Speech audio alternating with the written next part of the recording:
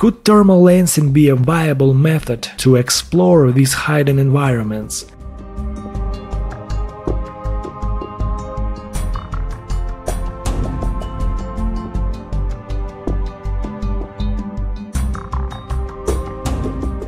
By focusing sunlight through a specially designed lens on Europa's surface ice, it might be possible to melt a small area, enabling scientists to analyze the water composition and search for signs of life on other planets and moons.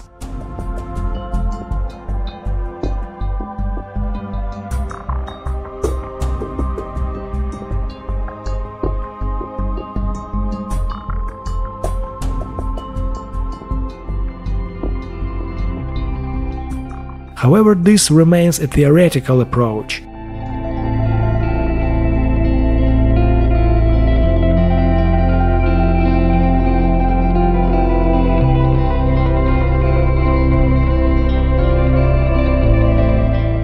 It promises not only to advance our understanding of planetary geology, but also provides insights into future atmospheric physics studies on other worlds.